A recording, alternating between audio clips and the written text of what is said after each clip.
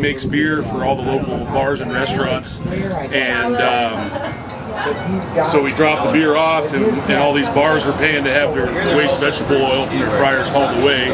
So we figured we'd take it off their hands for free, they'd be happy, and then we could convert the biodiesel into fuel so we can deliver more beer. It's kind of a happy little cycle. Now I got a 1-ton delivery truck, diesel, and a little 1981 Peugeot turbo diesel, and then a friend of mine runs his Volkswagen Rabbit on the biodiesel right now.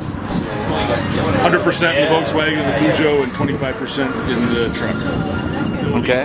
Right now I make the biodiesel in my garage at home, but at the new facility we'll be able to make it right there, so we'll have a bigger setup, a little cleaner, and we'll be able to make it year-round because it will be a heated space. Right now we kind of suspend the operations in the winter because the garage is too cold for the necessary chemical reactions to make biodiesel. Wash your fuel.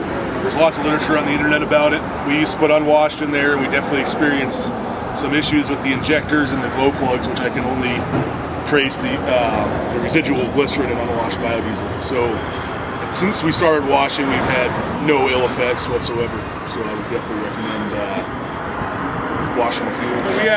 We're breaking ground on a new place, and our biggest green thing there is we're going to have, if we pull it off, the largest solar thermal array in Montana, and we'll use the sun's energy to generate hot water.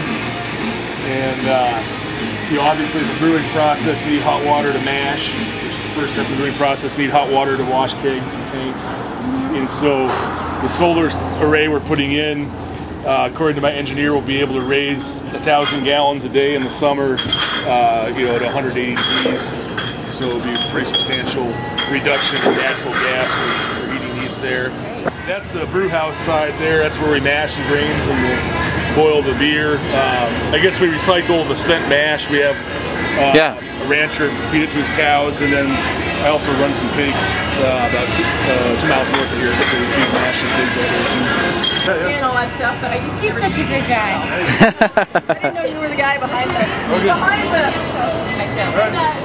Kind of where the process starts. We have a grain room here, and then outside the building, we call that white pipe is a silo. And we actually get our silo filled from Great Falls, and it's all Montana grown barley.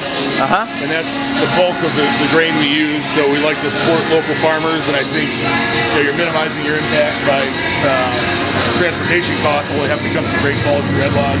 And Montana is also one of the biggest barley growing states in the country, so it's a great way to add value to Montana ag products. I think this is a great way to go. You know, I don't think it can solve the nation's fuel woes. There's only so much used cooking oil out there, but you know, I think it's something. Okay, cool.